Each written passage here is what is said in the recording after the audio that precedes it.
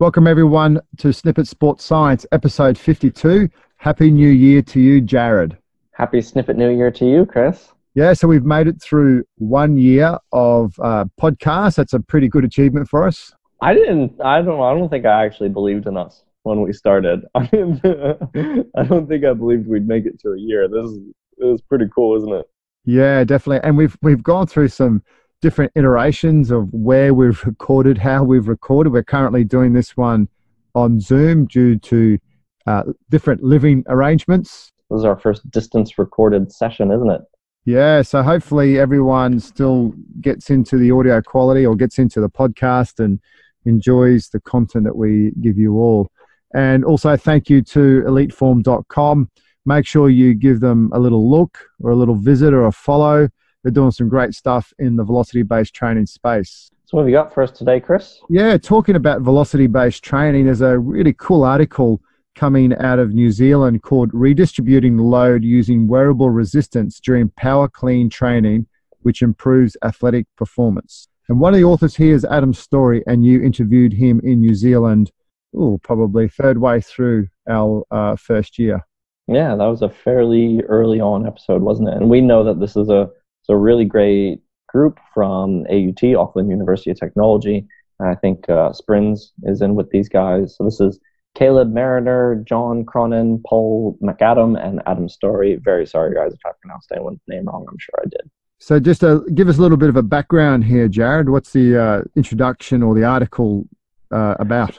So this is redistributing load using wearable resistance during power clean training improves athletic performance. As an overview, what they've done here is they've taken several well-trained athletes, very, very well-trained athletes in relation to the rest of academic literature, and they've had them do 5 weeks of training with a bodysuit. So they're comparing traditional power clean versus redistributing 12% of the mass from the bar onto a wearable suit on the body, similar to weight vests. What we've seen is previously weight vests have become very popular as a form of resistance training for athletic performance. It's typically used for more sport-specific sort of movements like jumping and sprinting, because then they can just apply a small amount of extra load and you have a bit of resisted power or speed training. However, what they were interested in doing is see if this would apply to a weightlifting population, and as well look at some kinematic and kinetic variables that go along with that to see if there's any improvements in either power, strength, or technique in a power clean. Of particular interest with this method is that when you reduce the barbell load, you're decreasing the loading at the wrist, and this may positively affect the lifter during that catch phase in the power clean. So for those of you who are less familiar with power clean, it can be quite difficult on the wrist to catch it. And so by redistributing some of that load from the bar to the body, you are able to decrease some of that loading on the wrist, and that's particularly beneficial for anyone who might have a wrist injury. Every time I read this, it says, while the power clean is less technically demanding compared to the snatch. I'm going to go on a limb here and say that in my 20 years of S&C coaching, I think the snatch can be just as easy, if not at times easier than the power clean. I think people get all muddled up on the catch position. They can't time it. Everyone can do a high pull really well. Snatch is easy from the floor to the ceiling in one clean movement. The clean, they get it up. They don't know how to get their arms through. They don't know how to hold it into a front squat position. But that's just me. I think everyone gets, just confused by the concept of snatch. That's just a real side point. And that's my own anecdotal 20 years of coaching evidence for you. Yeah, I've never actually heard that perspective before. What I would say, when I was weightlifting, the snatch was definitely more difficult for me personally. To be fair, actually, power clean and power snatch, in my opinion, are not difficult movements at all. The full clean and the full snatch are extremely difficult movements. But if you're just doing, a power clean and you're not intending to compete in weightlifting, you're just moving the bar. And it's not too technically demanding. But a good point, though, about the wrists and so forth. Definitely know that a lot of athletes struggle with the catch on the wrists and sometimes also just the catching on the collarbone. So, look, irrespective of my opinion, some very valid points there. And look, as you mentioned earlier, they actually had some well-trained athletes in this study. There were 16 male subjects And as you alluded to, you had a normal training group, which had no weights vest, and the other one had 12% of body mass weight resistance group. Both of them pretty much had the same amount of weightlifting experience, around 5 or so years, and their 1RM, or their power clean 1RM, was greater than or just greater than their body mass as well. Yeah, and so that was the requirement for the inclusion criteria, is that they had the power clean equal to their body mass. But looking at the specific numbers here, they typically weighed about 87 to 94 kilo, and most of them had a 1RM of about 102, 103. So pretty good, in my opinion. Yeah, definitely. And especially for a technically advanced lift such as a power clean. Definitely. Mm-hmm. What was really cool and actually special about this study is the wearable resistance gear that they actually wore. And it was actually called a Lila Exogen suit. And I've actually seen this suit. It's pretty cool. So what this was, is it was actually like a Velcro-like nature suit. And it was custom designed, where they have like these teardrop weighted pieces of material of 50, 100, 200, and 400 gram weight cells that were actually attached on the posterior aspect of the subject. And as you could imagine, when you're doing an Olympic lift, such as a power clean, that you need to keep that anterior part of the body clear of any external or additional weight. So that's where this unit, or this wearable resistance suit, has a total advantage. And you can actually pull the little weight cells off and redistribute it wherever you want. So you can actually, in more applications around sprinting, you can actually modify it specifically to the athlete, if you want more weight, distal or proximal, according to level. But that's another subject. So I've seen the suit, and it's pretty cool. Yeah, it looks really cool. Hopefully we can get a free act, whatever the term is for copyright, free use version of the image that we can put onto the icon for the podcast.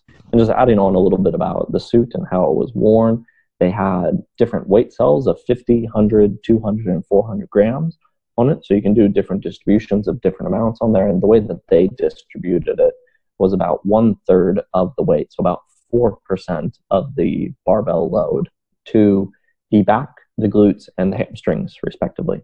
Also important to note here, to ensure that equated training volumes and intensities are achieved in the weight resistance scenario, the total mass of the external load, in other words, the combined load of the barbell plus the wearable resistance on the lifter, would be equal to that of having the total load on the barbell alone. With respect to the training intervention, it was 5 weeks long, and they wanted to really determine the effects of training with 12% of body mass of wearable resistance had on performance of the power clean and counter movement jump. The wearable resistance of 12% body mass was actually chosen due to significant changes that have been reported in athletic performance measures with loading of similar magnitudes. And the effects of the 12% body mass wearable resistance were investigated at loads of 50%, 70%, and 90% of the subject's 1RM via high-speed video, force plates, and linear position transducer technology. Very nice comprehensive testing here. So the first thing they did was a familiarization session where they tested their 1 repetition maximum in the power clean across 6 different sets based on their previous known power clean 1RM. Following that, they familiarized with the wearable resistance, doing 3 repetitions at 50%, 60%, and 70% of the subject's 1 repetition maximum power clean. They then had a 48-hour recovery period, and the subjects completed a pre-testing, which involved 2 counter movement jumps and a series of sub-maximal power cleans. This was to determine baseline measures for the counter movement jump height and technique, as well as barbell velocity, peak ground reaction force, and power output for the power clean. The time and error method was used to calculate the counter movement jump height. It's also important to note here about the technique around power clean testing. So subjects were instructed to pause for 1 second at the lockout position with knees fully extended to provide a definitive endpoint for the kinematic analysis. And as Jared said actually earlier, subjects completed these 3 submaximal power cleans at 50 and 70% 1RM loads and 2 reps at 90% 1RM loads. 1 practical repetition at 60 and 80% 1RM loads were also included to ensure a progressive increase in loading intensity. Once again, these guys are really smart. And when we go into the training here, well, I'll go into the training now, they actually perform 5 weeks, 3 times a week, using an undulated periodization methodology here. The loadings they used were between 60 to 80% of 1RM. They used between 1 to 3 repetitions and also incorporated light, moderate, and heavy weeks within this whole 5-week period. And as I said, these guys are really smart people and really practical. So when you look at the study, rather than trying to blow them out of the water with progressive accumulation, they've actually given them respect as athletes and probably given them programs which were more like what we would actually give in the real world if they were athletes. Right. This is one of the few groups, really, in my opinion, that has both excellent academic rigor as well as perfect practicality. It's excellent applied science. Yeah, so true. Totally agree. And so just going into those technique variables real quickly, which were adapted from Winchester and colleagues, they looked at 5 different technique variables here. The first one was the furthest position to catch, the start position to the catch, the start position to the beginning of the second pull, the second pull position to the forward position, and the vertical displacement from the start. Most of these are sort of how much horizontal displacement was there in the barbell. And these are probably your 5 important factors to note in technique. And when you actually start to delve into the more technical world of Olympic lifting, that there's 5 variables that, you know, are useful to take into consideration. Other things to also note here, they used a force plate to look at ground peak reaction force, and also they used that linear positions transducer to monitor bar velocities. Yeah, so they're really hitting this from every single different dimension. They're looking at technique, speed, power, force, etc. Now that's as we see here, as we've just said, 5 weeks of training, 3 times a week, 2 different groups, using a really thorough yet practical testing and training protocol. What were the main results that they found in this study, Jared? The 2 biggest results from this study are, first, we see a likely increase in that counter movement jump height, an effect size of 0.53, moderate effect size over a 5-week training period. That's quite good.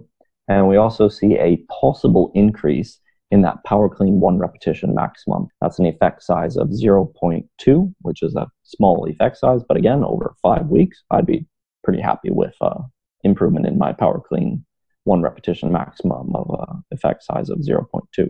In addition to the about 9% increase in the counter movement jump height and the 4% increase in the 1 repetition maximum power clean compared to the traditional resistance training group, which had a slight negative 1% decrease in the counter movement jump and only a 2% increase in the 1 repetition maximum power clean, the weighted resistance group also increased power output across all the loads, with effect sizes ranging from 0.33 to 0.62, about small to medium effect sizes there. Additionally, the weighted resistance group increased as well. The weighted resistance group increased barbell velocity at 90% 1 repetition maximum for a fairly large effect size at 0.74 and 3.5% improvement, compared to the traditional resistance training group, which actually had a negative 4% decrease in the barbell velocity at 90% 1 repetition maximum. Several bar path kinetic variables were also improved at the 70% and 90% 1 repetition maximum loads for the weighted resistance group. Therefore, the weighted resistance power clean training with the 12% body mass can positively influence power clean ability and counter movement jump performance, as well as improve technique factors. That's pretty cool when you think about it, that you're increasing counter movement jump, you're increasing bar velocities, but you're also able to improve technique. There's a real benefit across the whole board here. And especially for athletes where this exercise is important, but they're not Olympic weightlifters, has great application. Yeah, man, I'd be pumped. Those are great results over a 5-week period. And as well, you know, you'd kind of rather have that 12% body mass on you as well, because from bench pressing, my left wrist occasionally bothers me, and so I mean, I always appreciate moving a bit of weight off of the bar.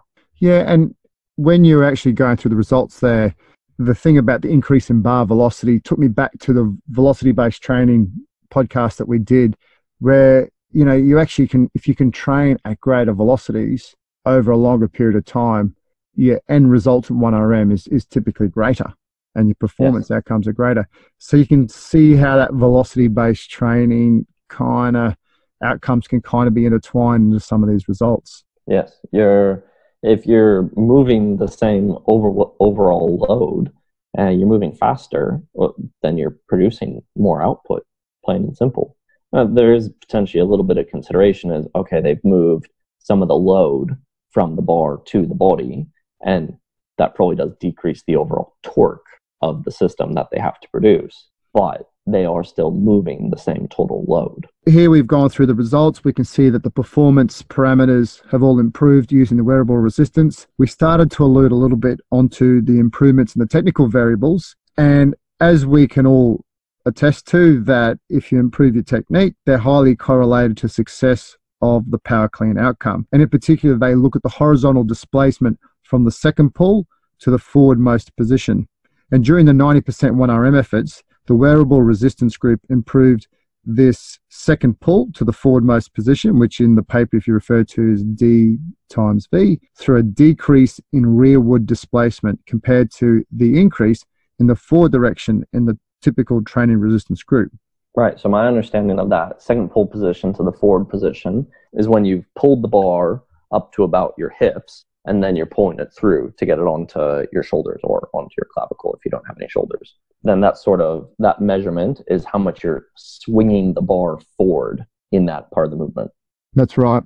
And the big one here that I actually spoke about is they seem to think that 12% of body mass of wearable resistance on the subject's body may actually reinforce a movement pattern that requires lifter to maximally extend their hips, knees, and ankles during the second pull while pulling the bar closer to the body, as opposed to letting the barbell travel forwards. In other words, you got the resistance on the posterior of the body, and you just got to work harder using that posterior chain to actually get full extension. Makes sense. Right, and I think a lot of people don't really understand the weightlifting movements as primarily they're sort of a balance exercise more than anything else. And so it's learning to be as balanced as possible during the pulls and the catch in order to not fall over. Yeah. So what are your takeaways from this, Chris? Based on these findings, training with wearable resistance can improve power clean performance and also counter movement jump. And an outcome of that is improved technique. In this case, the improved lifting technique and increased bar velocity found at that 90% of 1RM would suggest that this has a really good transfer to 1RM performance, enabling greater loads to eventually be lifted to the athlete. From a real practical point of view, if you're having athletes who have a level of technical competency, you can do this to continually improve their lifting technique, which I think is really important, but it also has that ability to continually improve those performance parameters, which we're trying to always do. We're trying to improve power outputs. We're trying to improve counter movement jumps. I think it's pretty clear with that you can choose a very good exercise that's been proven in the strength and conditioning world and just be a little bit smarter on how we can program it for some of our athletes. Absolutely. Excellent conclusions. Excellent study. Definitely. So thank you very much, Jared. Thank you, Chris. And thank you, listeners, for joining us as well. And remember to visit us on our socials at Snippit Science. We're on the website, snipitscience.com.